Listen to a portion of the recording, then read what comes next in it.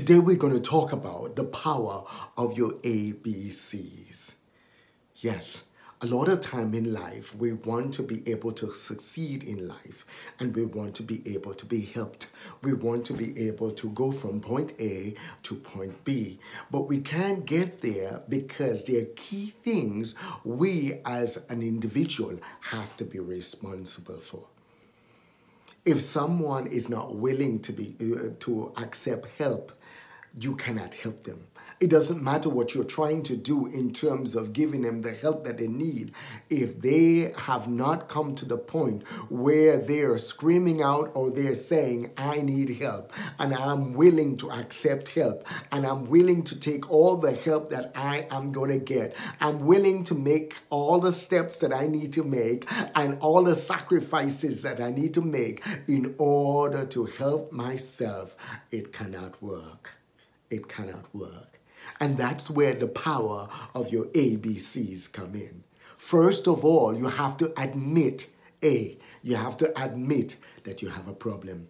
If you do not admit that you have a problem, then you can't deal with a problem. You see, you first have to admit, I have a problem. I have a situation. I have an addiction. I have a struggle that I'm going through. I have an issue that I'm dealing with, and I have a problem. So you're admitting that you have a problem. The second thing you need to do is believe that you can overcome that problem.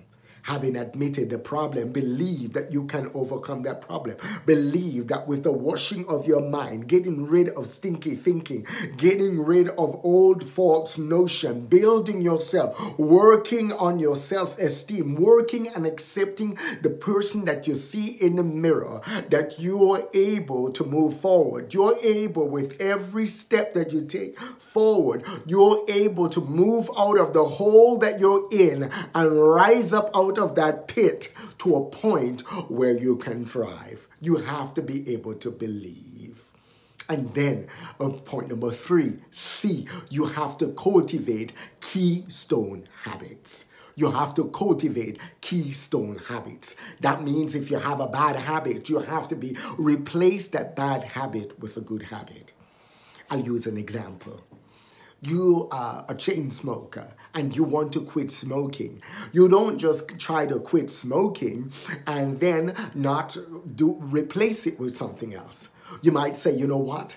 I am going to quit smoking, but I'm going to replace that with going to the gym 4 times a week at X time for X amount of time. And I'm going to also replace it with changing my eating schedule, and I'm going to eat healthier. As I eat healthier and I go to the gym, one of the things that I'm chopping out is smoking.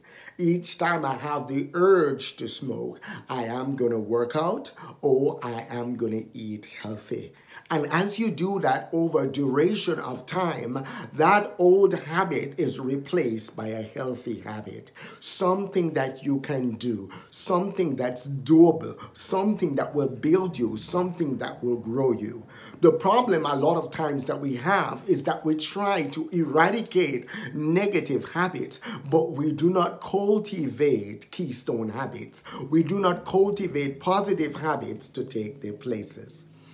I like reading, and because I like reading, I use reading to build my self-esteem because I don't read any and anything. Anything I read has to be about business, personal development, motivational, or educational. And that's the genres that I read in. And because of that, each time I read, I build that massive bank, that massive repertoire of knowledge that I have instilled within me. And also because of that too, my knowledge base increases and hence my confidence increases. That's why I'm able to sit and speak the way I'm speaking. I'm able to answer questions the way I answer questions because there's quite a bit of water in that well that I could dig from.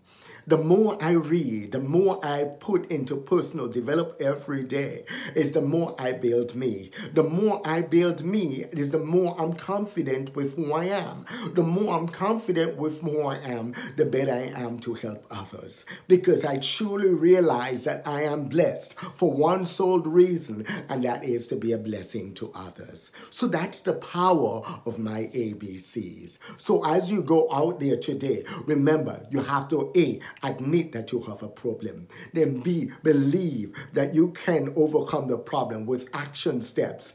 And C, cultivate keystone habits. And as you cultivate those keystone habits, those habits will take you to the point where you will be thriving. So let's strive together and have an awesome growth day. And don't forget, hit the subscribe button below. Hit the subscribe button below. I'll add also in the notes section below, I'll add an awesome book that I read on the cultivating keystone habits, which you can order and you can also read too. And I hope it will benefit you as much as it benefited me. God bless you.